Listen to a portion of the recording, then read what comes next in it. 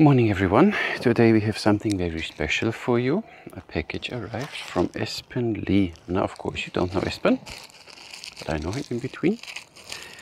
He sent me an email and said, listen, I'm developing a survival bow. And when I finish the prototype I would like to send it to you so you can test it and tell me what you think of it. Today I'm all ears. Very interesting, he put a lot of thought in it and a lot of development. Bubble wrap, big bubbles, okay. Didn't see that one coming. And now we see what we get. So what you see today is a pre-version, a prototype.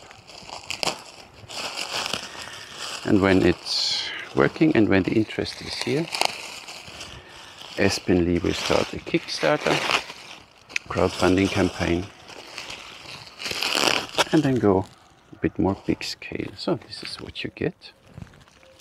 That's what you get. Now we need to, it's well packed. I have to admit. Espen, it's well packed. So, one thing direct to Espen, if you want to sell this, maybe include some kind of shoulder bag. Because not everybody will throw it in his backpack or something, so find a solution. Small shoulder bag, maybe fit the arrows into. Would be already nice. It's really well packed. So, these parts are still 3D printed and in blue, because I live in Malta and we have the sea around, that's why he made them blue. But of course later on it will be machined.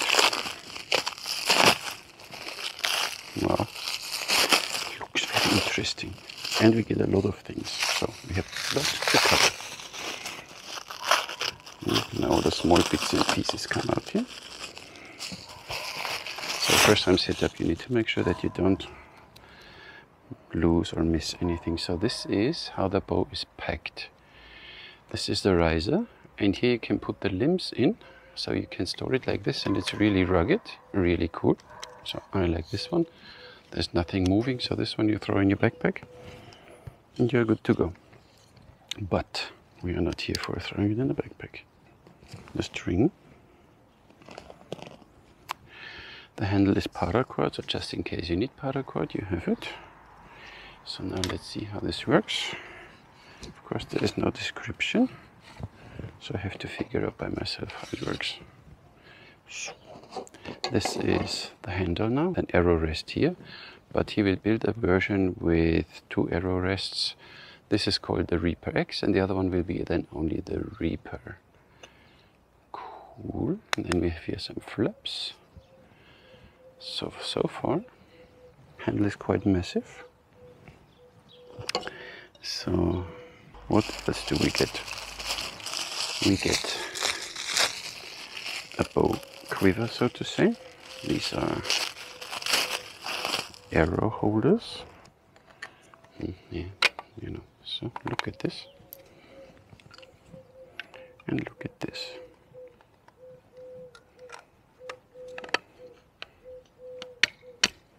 So now you have your arrows on. That's cool. Oh, wait a second. The limbs go in here. Now I found it. Okay. The other one were in storage. So here, when you put the limbs in, and this part, then this screw is stopping them. See, I knew it that it's better engineered than I thought. Really, really cool. So what else do we get? I'm not done yet. So look what you get. Yes. That's cool. So you get a lamp, and this lamp can be mounted. Let me see. Should be mounted here then, I guess. So look at this. Now we are prepping, or up there. I think it depends what you want. Down there, up there. So you have a lamp with you, a light, so you always see something. What's going on? And then we have here some flaps. And in these flaps, you will find something more. We are not done. So here we have a lot of things to come. Look at this. We have two wires, you know, two cables where you can make some rings for something, connect something to something. And well, we don't know. I think so. And this is, I guess, let me see.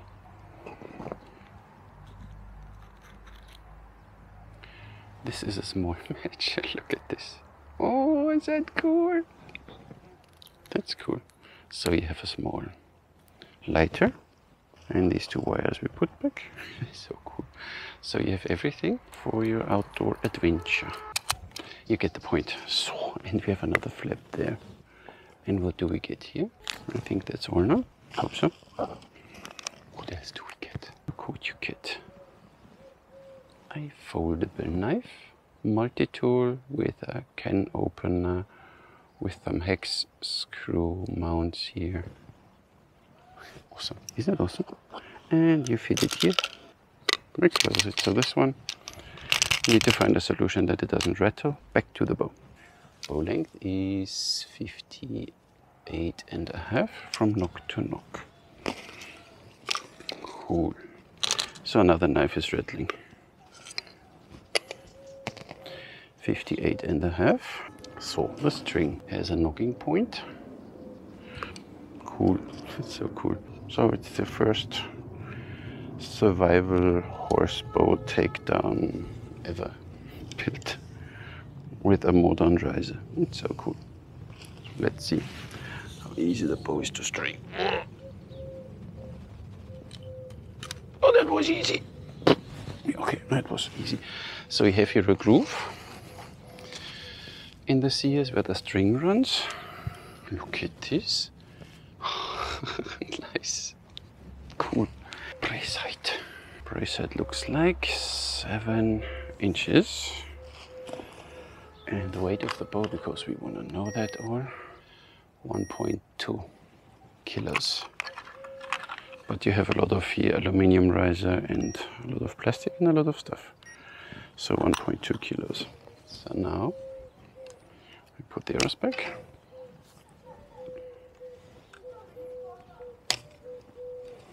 It's nice made. But of course with this arrow quiver you can only fit the standard carbon arrows. But look at this. So cool. This flap isn't... Oh, I forgot one feature. Need to show you now. On top of this flap, once I manage to get these metal thingies in, you have a compass. It's so cool. So everything you want. Solid. The handle is very solid. Let's see. Is it straight? Almost.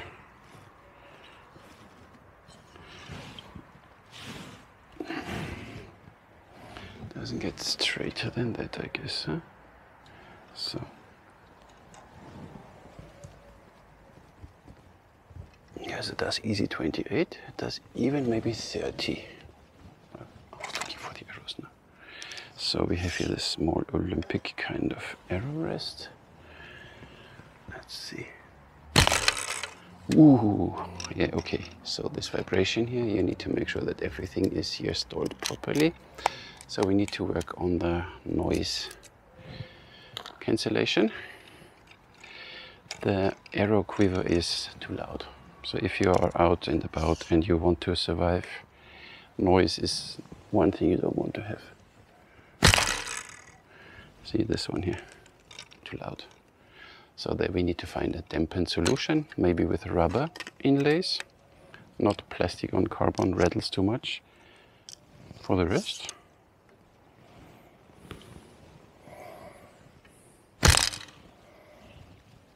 works pretty well. Ignore the black blob in the background, is our range bunny. So one thing, Espen, the arrow quiver needs to be more silent. for the rest, look. Yeah, it's a bit too noisy. Let's put the others away and see if it's better.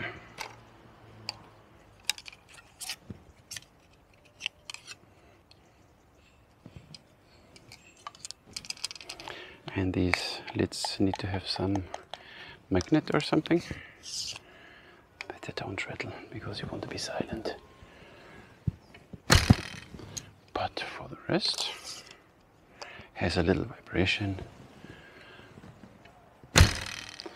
but it's a survivable. So they have all these mechanical parts, they rattle a bit.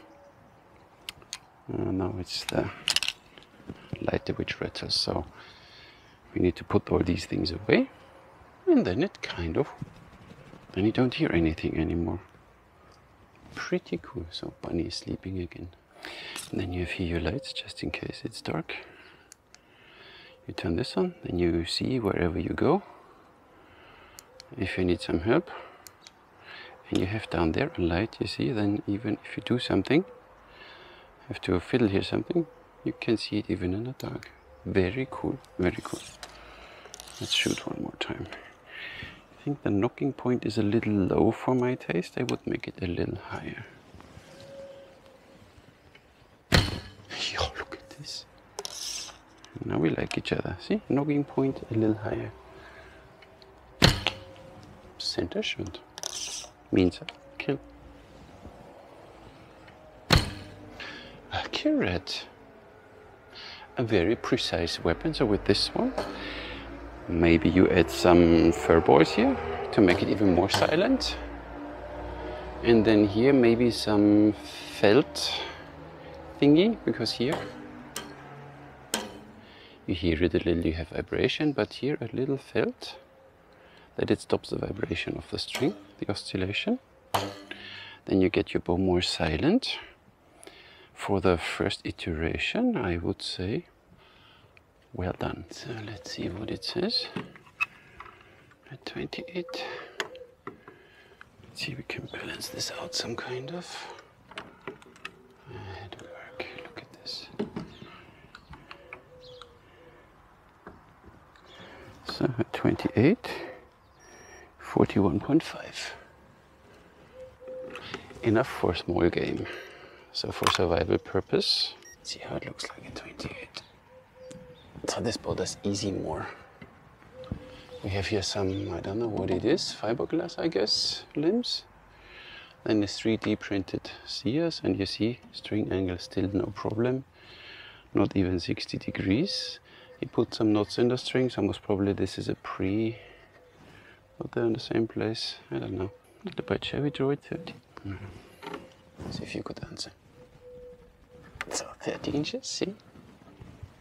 Still not a big deal. Here is now a little, on this plastic, a little pressure, I guess. But if this is crafted out of a sturdy material, works. Now we have string angle 60 degrees at 30. Nice. So you have a little vibration, but it's not a tournament bow, it's a survival bow. And for this, you have a knife, you have a compass, you have a lighter, you have these small cables to tie something. So this is simply aluminum. That's pretty cool. These things need to be held with a magnet that they don't rattle or something. Look at this, huh? See, it's a little wide here, but with the survival bows we have this sometimes. There's a groove for the string, so the string runs nice in there. Make a felt stopper here, then the string vibration will be less. Transition, nice made here. Then I guess this is fiberglass or ends in here. But it ends in the plastic, not in the aluminum. So the aluminum rises this one piece here. It's not bad. So this idea I like a lot. Well done. You have this arrow quiver, this one I said there needs to be something with rubber or something that they don't rattle, or take, you know, this foam or something that they don't rattle when you shoot, because this is you make the first shot and all your prey will run away. So But for the rest, feels quite balanced. Nice. And the bow feels rugged, so this is not something that you will think, oh, I need to take care that I don't destroy it. Let's see what it does on 20 meters, huh? Ooh, went a little to the right. Ah, it's a center shot bow. Need to compensate for that. Still to the right, because you shoot completely through the center. So I wish then I would like to have this one with 2 arrow rests. Not used to shoot a center shot bow anymore, but even 20 meters, no problemo. I think this arrow rest doesn't make sense for a survival bow, because it's too flimsy. It can break, and when it breaks you can't shoot anymore. So do like with a traditional bow, make an arrow shelf like you have down there almost already. See, you have there almost an arrow shelf. Make it slightly rounded, a little higher maybe, that you have your height again, and then make it on both sides. Would be my suggestion, because then a right-handed archer and a left-handed archer can shoot it, or you can shoot 3 fingers or thumb release, you know, just in case in a survival situation you hurt your fingers, you can't use this one, shoot thumb release or whatever, you know, more versatile. The twin bow with 2 shelves and not this. This thing is, for my taste, a little too modern. Should not be on a survival bow. So, and then you're done. You unstring your bow, as you usually do. Zack, zack. Easy peasy. And then you simply grab the limbs. Look at this.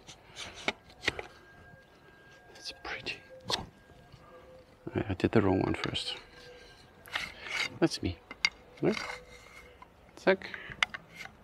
Zack. It's set up and broken down in seconds. And of course, if you want, you can remove your arrow quiver. But this one is not too heavy. Fits in a backpack or in a small shoulder bag, something. Doesn't affect you that much.